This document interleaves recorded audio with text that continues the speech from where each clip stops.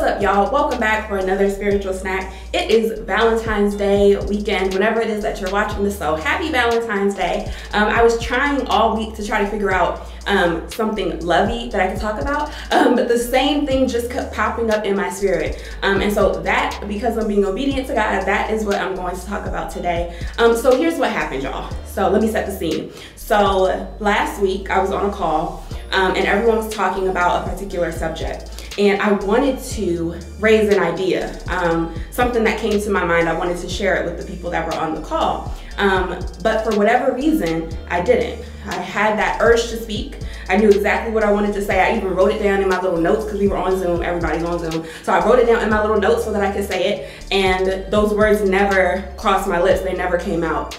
And the thing is, I do that a lot. And I don't know if I'm alone in this, but there are just moments when I have these ideas or these insights and I want to share them, but for some reason I stop myself.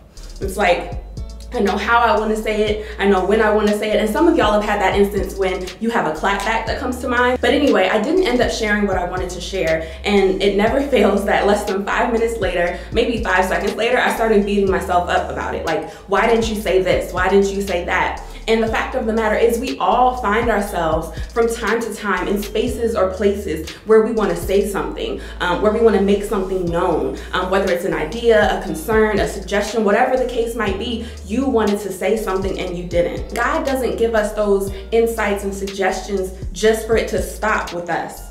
In fact, he gave those insights and everything else that he placed on our heart to say and to do because he wants us to impact those around us. Whatever that looks like for you, it could be your classmates, it could be your job, it could be your friends, it could be your family, whatever space you find yourself in. If you feel that fire burning up on the inside of you, that you want to say something, that you want to speak on something, make sure that you do it. At the end of the day, God chose you. God placed that message deep down on the inside of you for a reason. And maybe this is the way I can connect it, but it's out of God's love that he chose you to say it in the first place. He could have picked anybody, any Tom, Dick, or Harry. Is that how that phrase goes? I don't know. He could have picked anybody, okay? But he chose you specifically to carry that message into that space or to that place. So don't do yourself a disservice. Don't do God a disservice. Don't do whoever it is you're in that space with a disservice by stifling yourself or muting yourself or preventing yourself from speaking up and speaking boldly. There's a scripture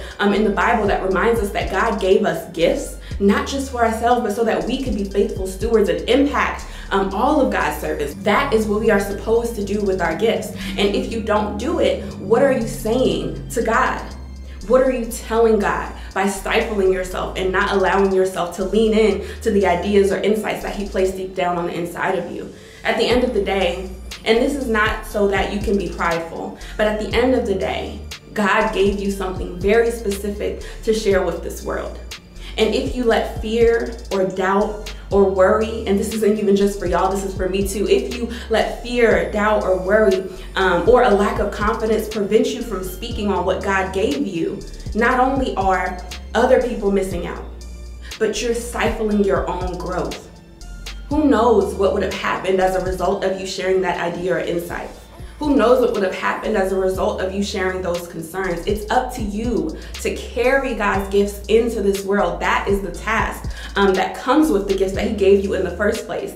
And remember that when it comes to speaking with the word that God gave you, understand that you won't be speaking alone. God is with you. God gave it to you in the first place, and he will be with you as you carry it into his kingdom. Trust and believe that God will never allow you to make him look bad. Amen. And so trust that God has you. When you do speak, speak boldly, trusting that it was God that gave it to you in the first place. Trusting that God gave that idea to you in the first place, that suggestion to you in the first place. Whatever it is that God is calling you or telling you to say or do it, okay? Because God loves you enough to give it to you in the first place. That's all that I have for y'all today. I pray that each of you had an awesome Valentine's Day, that you were able to feel the love of your family, of your friends, and of our God. And I just pray that each of you stay safe. I hope y'all enjoyed the snow. I saw a snowman coming home the other day, y'all. I was like, oh, it's winter.